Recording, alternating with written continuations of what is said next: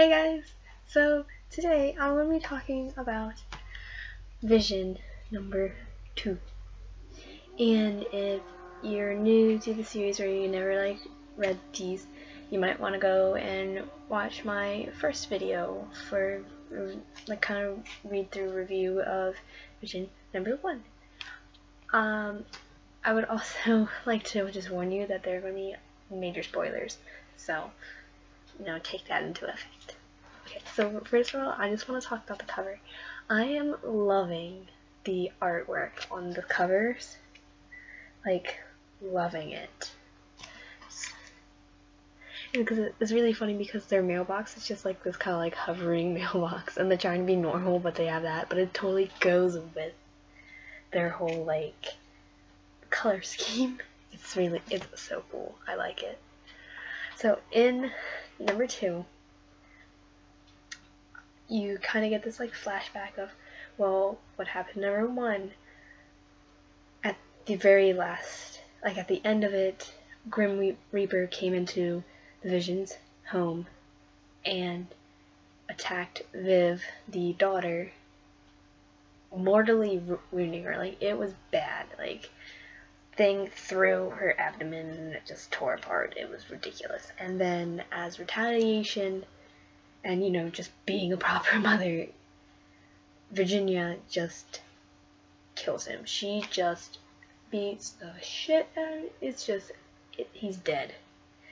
But in this, at the very end of the issue, because I'm going to just jump ahead because it has to do with this, Virginia receives a cell phone in the mail, and it has a video of her burying Grim Reaper.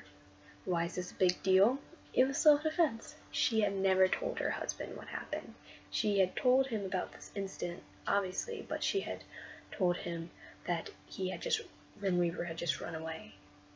So, kind of a big secret.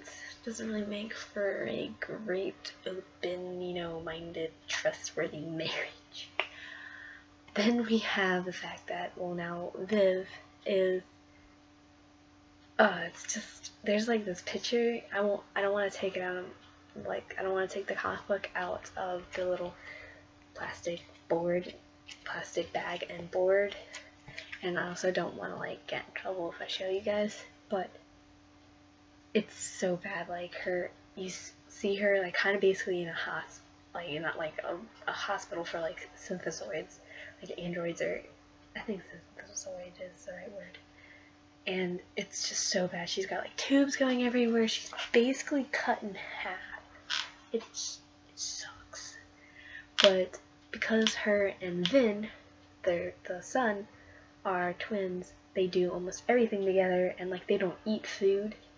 They usually used to go in the library. So Vin's at school all alone, and he just doesn't know what to do with himself.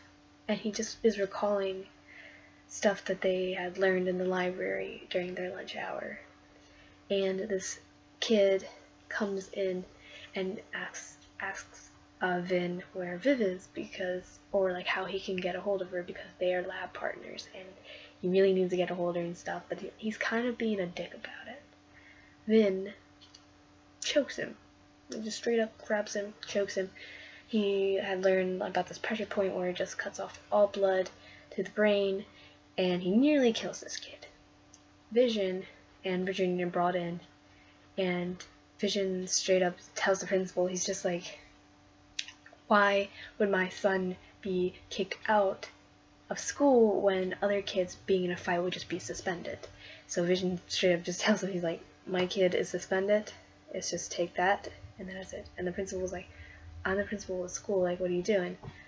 Well, and he basically called their son a weapon, and that was just Vision was not having that, Virginia was not having that, she just wasn't.